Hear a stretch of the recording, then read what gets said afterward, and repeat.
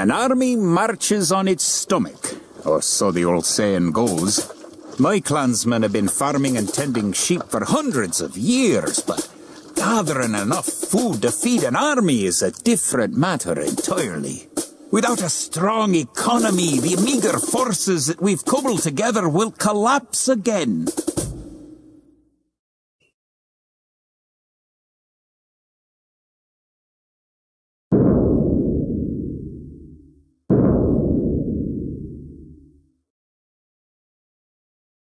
Then right-click a forage bush near the blue flag. In the status area at the bottom of the screen, you can see how much food the villager is carrying. The villager continues to gather from the forage bush until he's carrying 10 food.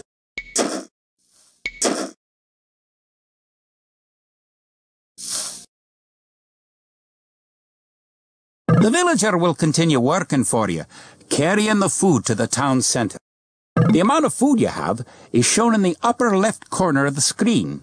In addition to your food stockpile, you can see your current wood, gold, and stone stockpiles.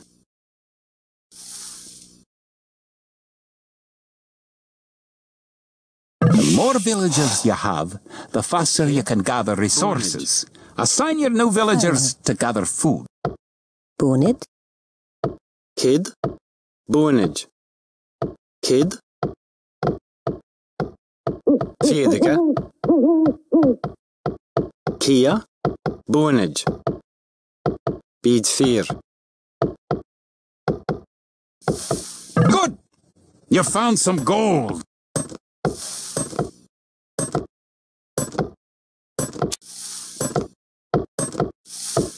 Arlev. Bonid. Nienige.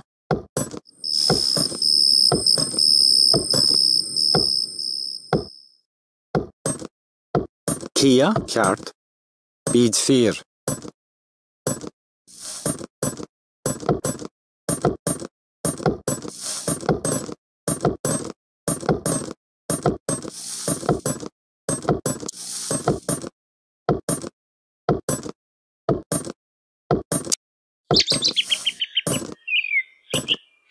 Good job!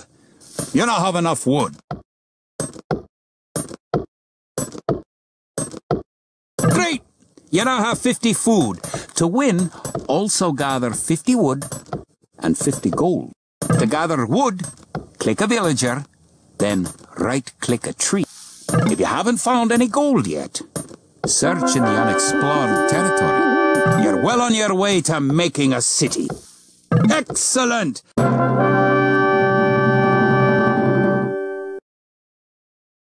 This repute has shown military tactics in Wales, England and France to be very effective, if not cruel and ruthless. He's indeed an enemy to be feared. The English sacked the town of Berwick-upon-Tweed. Would that I could call it a battle, but it was truly more of a massacre. Unless we organize our army, there will be more massacres to follow. I pray we can be ready for Longshank's coming.